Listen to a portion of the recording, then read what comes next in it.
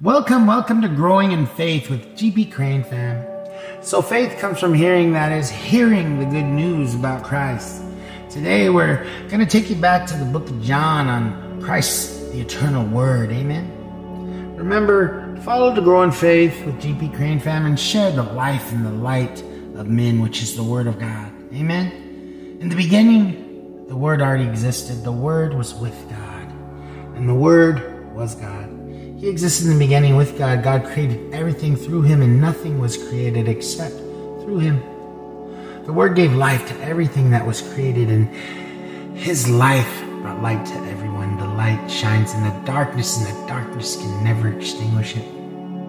God sent a man, John the Baptist, to tell about the light, so that everyone might believe because of his testimony. John himself was not the light. He was simply a witness to tell about the light. The one who is the true light, who gives light to everyone, was coming into the world. He came into the very world he created, but the world did not recognize him. He came to his own people, and even they rejected him. But to all who believe him and accept him, he gave the right to become children of God. They are reborn, and not with a physical birth resulting from human passion or plan, but a birth that comes from God.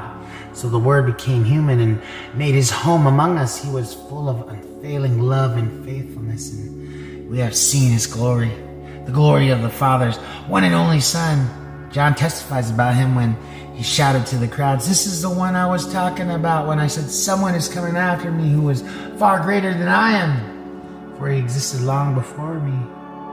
For his abundance we all have all received one gracious blessing after another. For the law was given through Moses, but God's unfailing love and faithfulness came through Jesus Christ. No one has ever seen God, but the unique one, who is himself God, is near to the Father's heart. He's revealed God to us. John 1:1-18, translation.